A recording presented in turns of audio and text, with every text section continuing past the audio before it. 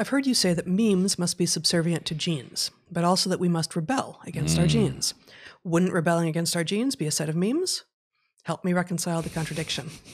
Well, no, I think your question reveals that you get the problem. It's not a simple one. We are wired such that our cultural nature is subservient to our genetic nature. But if you can hear this podcast, you can also hear me say, if you knew what your genes were willing to do in the service of spreading them, you'd throw up, right? No, it's absolutely despicable, some of what they want. Now, some of what they want you to do is absolutely beautiful, right? But to choose that part of what your genes want you to do that is honorable and decent and fits who you claim to be, and to reject that part that is despicable and destructive and not who you want to be, that's the sweet spot. So you're already in rebellion, right? Now, the question is not, can you rebel? Of course you can rebel.